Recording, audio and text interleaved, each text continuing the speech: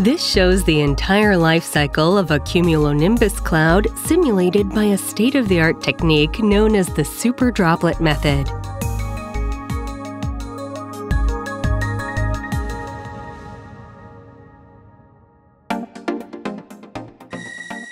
First, about the Super-Droplet Method. This is a cross-section view of a cumulonimbus cloud. At close range,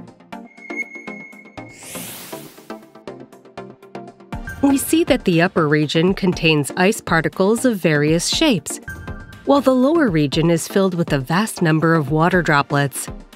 In between, there's a complex intermingling of ice particles and water droplets.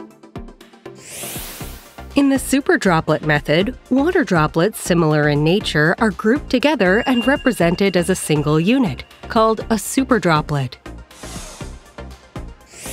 While the ice particles are represented in a similar manner, their shapes vary considerably, so they're modeled as spheroids with holes.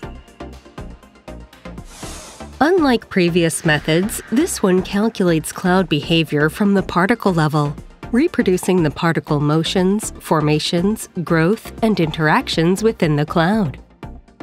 These visualizations show the entire life cycle of a cumulonimbus cloud, simulated with high accuracy using the new Super-Droplet Method.